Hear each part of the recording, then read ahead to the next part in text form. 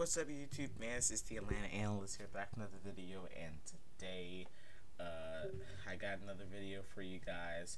It's gonna be my last video for the day, though, because video goes one day, kind of crazy. But yeah, so my last video for the day, but I got another trade proposal here. This time it's including John Collins, of course. He's the core of what we're doing here, and I've got a trade with the Pelicans. Basically, let's get right into it.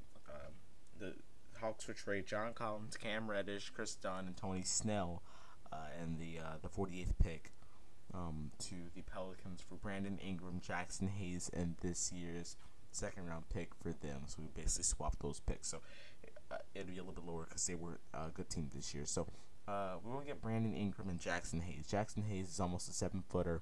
He can come off the bench and give us something nice aside on Onyeka, because Onyeka can play the 4. Jackson Hayes can play the 5. Gallinari can play the 3. And then you got Cam, you got Huter, then you got Lou. So it's going to be a fabulous rotation. But then you can insert Brandon Goodwin at the 4 spot because, he's very lengthy. So it's something that I think the Hawks should definitely do. You're able to get a little bit more depth. You can get rid of a contract like Chris Dunn and Tony Snell, since Tony was a very disappointment this year in my eyes. He wasn't good at all.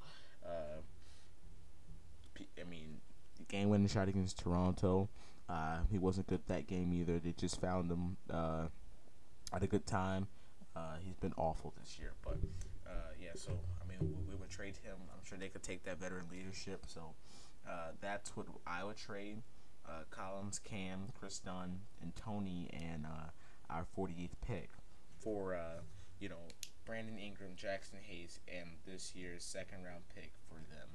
So obviously great trade in my eyes. So yeah, guys, that's gonna do it for this video. Short videos, I don't like to do long videos. It takes so long to upload. But yeah, guys, that's gonna do it for this video, and stay tuned for tomorrow's videos, because I got 2 more videos coming out tomorrow, maybe 3. But yeah, guys, that's gonna do it for this video, and yeah, y'all have a good one.